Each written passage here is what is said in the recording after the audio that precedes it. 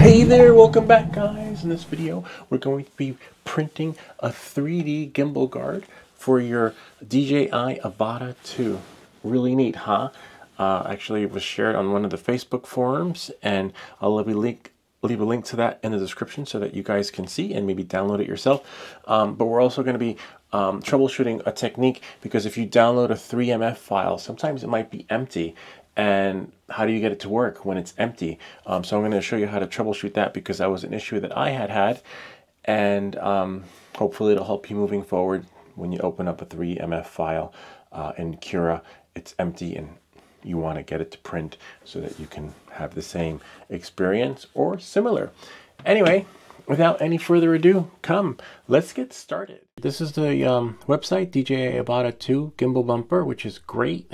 Most likely it's a one-time use. Hopefully it will have multiple uses, or hopefully you'll never have to use it and you'll just have a sense of protection in case you do. All right, so in this case, you see you have open in Bamboo Studios, download 3MF, and download STL. For me, it's STL because I don't have a Bamboo Studio printer. And when you click on STL, it gives you, welcome back to everything that glitches. There's only a 3MF file. Okay, so we're going to download it. And as you can see, it just downloaded it. What I'll do is I'll just go into my downloads folder and look at the most recent one, which should be at the top. And as you can see, let's try that one more time. There it is. So as you can see, that's the most recent one. Now I'm going to drag it into Cura. Okay, and as you can see, let's see. We're using Cura 5.7.0, and where's my print? And it said no models in file. They are there, but they're hidden. Okay, so now we're going to quit Cura. Okay, and there's our file. Now for me, I don't know what other slicer you might have, but I'm going to open up Creality. I don't use Creality. I'm not crazy about it.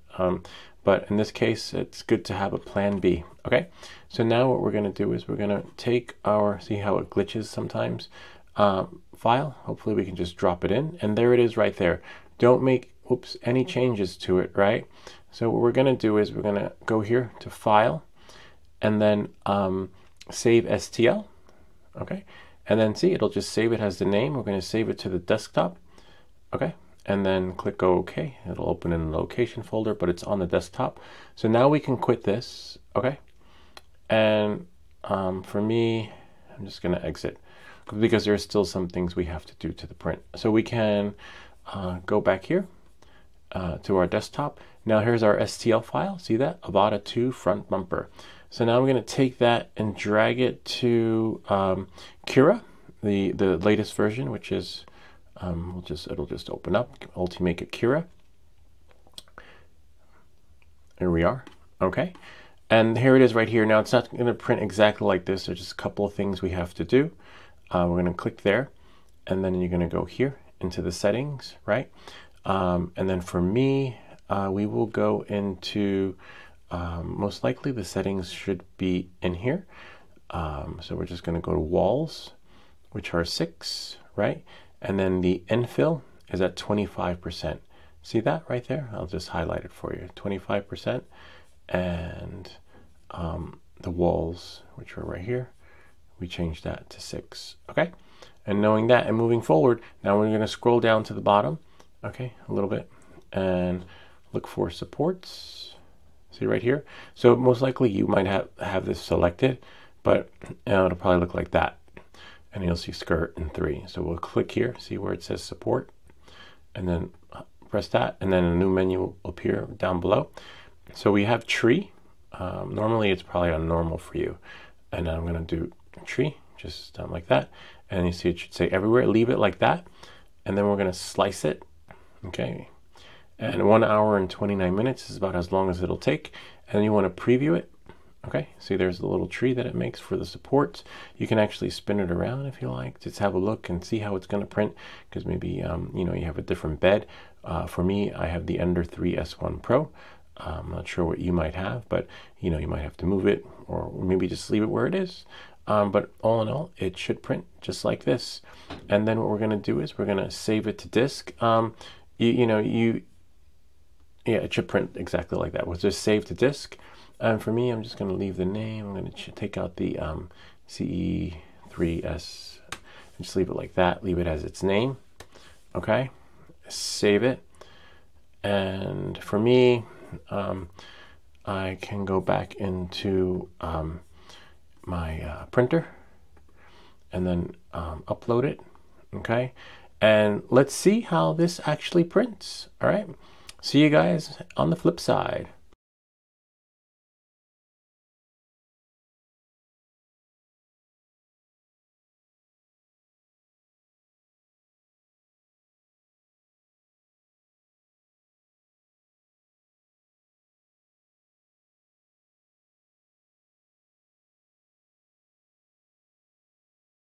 Hopefully it fits because it looks like it printed, but it printed pretty big, and this doesn't look like it'll fit the Avata. I used tree supports, which is great, but as you can see, it does look a little big. But let's see if it actually fits. Hopefully the print is cooled off. Yeah, it cooled off.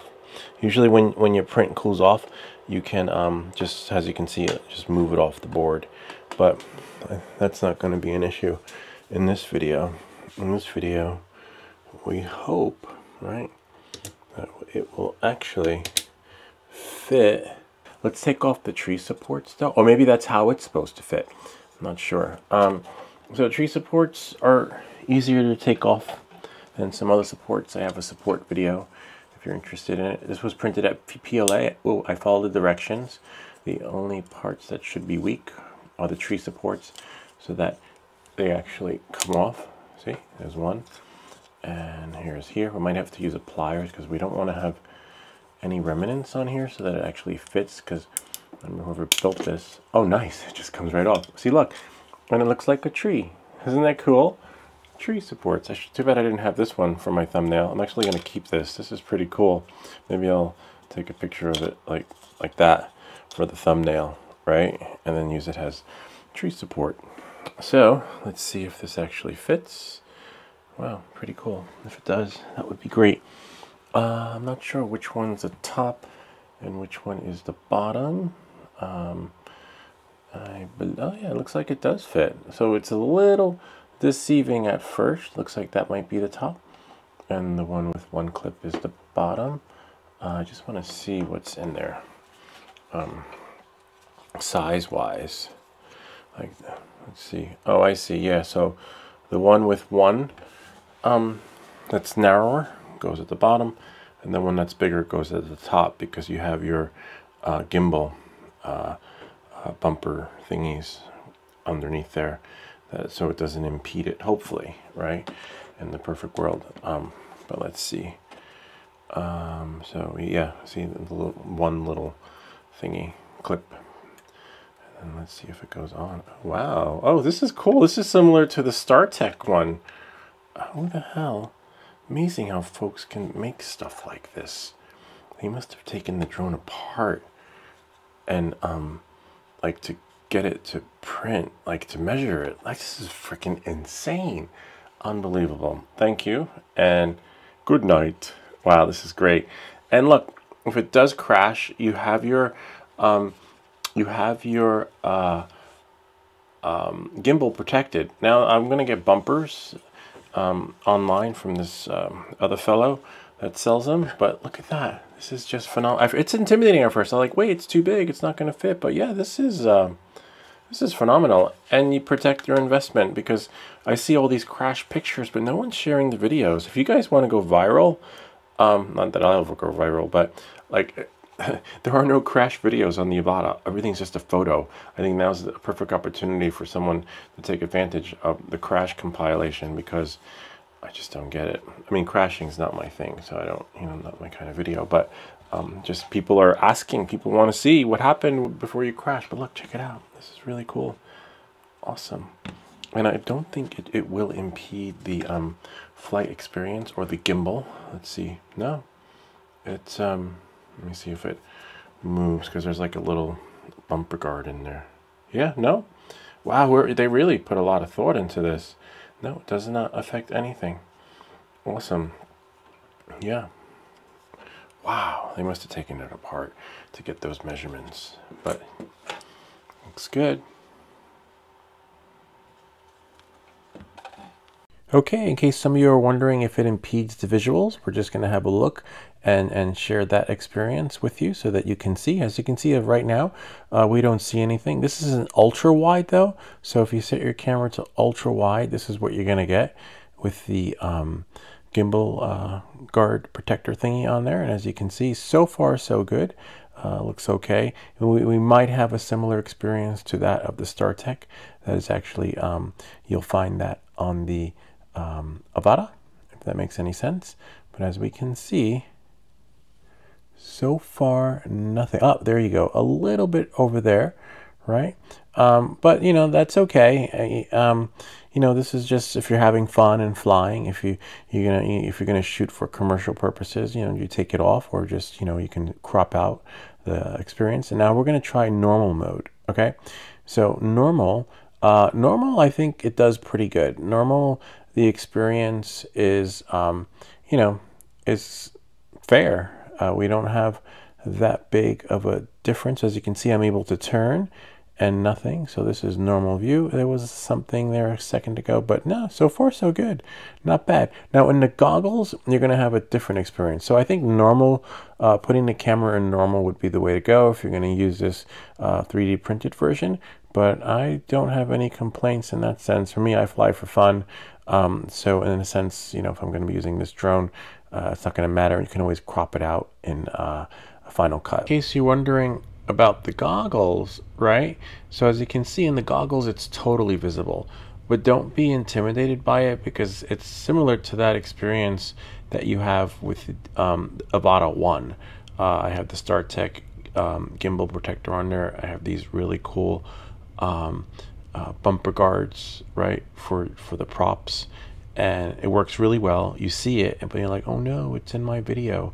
But as you can see it here, it's in your video. But if you leave it set to wide, you're fine. I just have to double check the settings on my Avata 1 goggles, the Integra, to see what I have, because this experience is exactly similar to that. Remember, this is the goggles, so you'll see it in your goggles, but as you saw before, if you're in wide mode, you know, it doesn't really show up. It depends on, you know, how fast you're going. Sometimes when you go really fast, it just disappears. But you know, it's doable and workable, and I'll share with you in the next section. We'll actually show you a video of the beach with the StarTech gimbal guard and bumpers for the propellers. So as you can see, you basically get photobomb. This is with the Avata, but this is from the, I believe it's from the goggles, but once you start flying and you take off, it's not going to show. So this is with the goggles, with the OSD information, basically all the text you see on your goggles. There's a way to shut it off. There's actually a video I have for that in case you're interested and you don't want your text, because sometimes you get really good quality video from the goggles, but as you can see, it's not as wide. So this is from the goggle view, right? So you think that this is how your video is going to come out, because sometimes you could just use it straight out of the goggles. But in this case, no. So now there go my spotters for all you folks out there that are like, hey, he doesn't have a spotter. Anyway, so before I took off, but anyway, let me show you how it looks without outside the goggles when you take the footage from the drone, okay?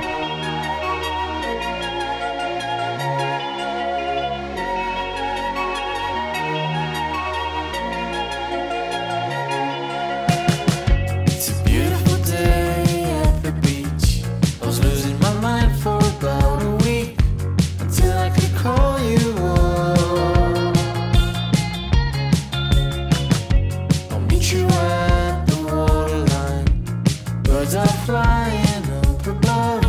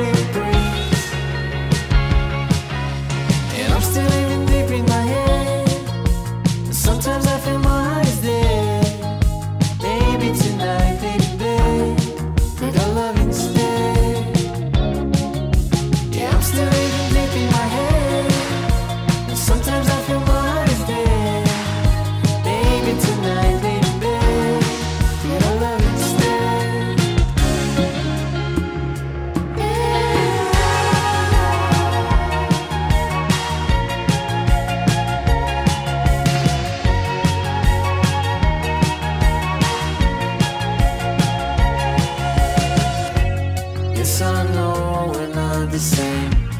I'm so tired of playing games.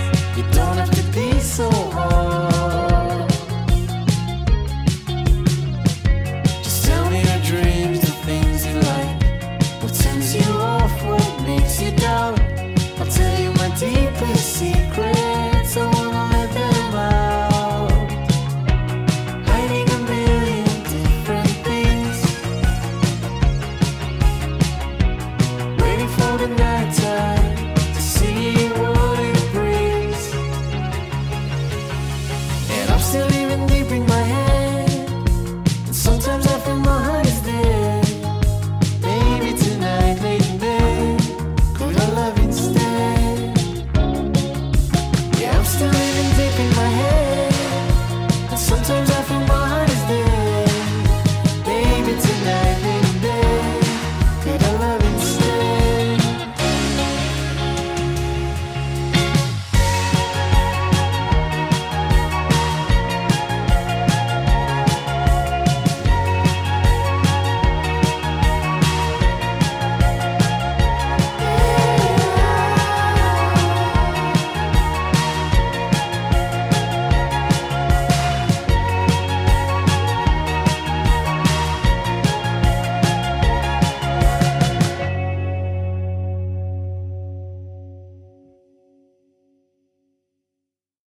Kind of neat, huh?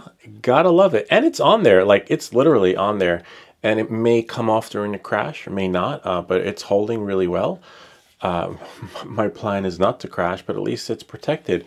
And it kind of reminds me of the StarTech one, but actually better because we actually saved money and printed it ourselves. And hopefully I don't have to print another one, but gotta love it. It's a nice color. A yellow. A yellow is what I have. You know, you print it in whatever color you have. Don't run out and buy filament. Just if you have the filament, just print whatever you have. You know, whatever works right for you. Anyway, that's pretty much it.